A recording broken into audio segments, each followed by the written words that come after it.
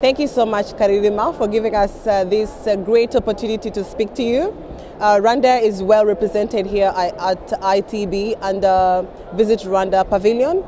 This is a huge platform where the industry, tour operators, travel agents, literally every industry player in the travel and aviation sector is here.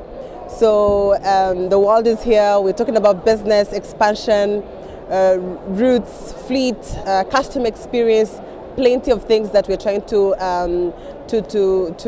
discuss with different partners, both from sales and marketing. RwandAir, we are we have ambitions of expanding in the European market.